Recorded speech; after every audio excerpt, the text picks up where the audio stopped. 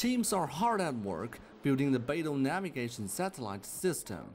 The project is entering a new phase with multiple launches scheduled for later this year. We are responsible for some very intensive work involving the design, launch, network construction, and operation of the Beidou system. It is quite challenging. China launched the two Beidou 3 satellites in 2017, the start of a complete navigation satellite network.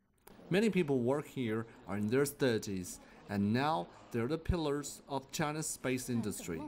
Zhou Huiqiao is the directing designer of Beidou 3 satellites. He's also a CPC member, attending regular meetings with other members. He says the theme of these activities is cohesion, care, and stimulation.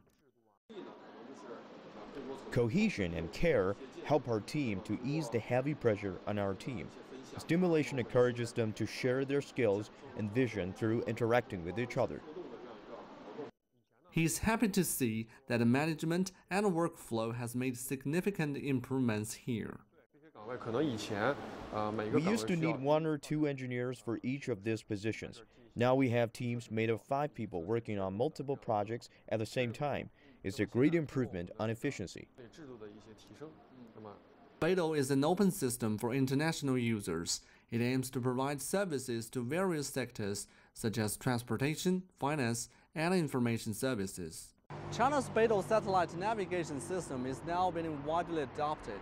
And if you take a look at this app that I downloaded, it could show that all the satellites my cell phone right now is connecting with. There are GPS and also GLONASS from Russia.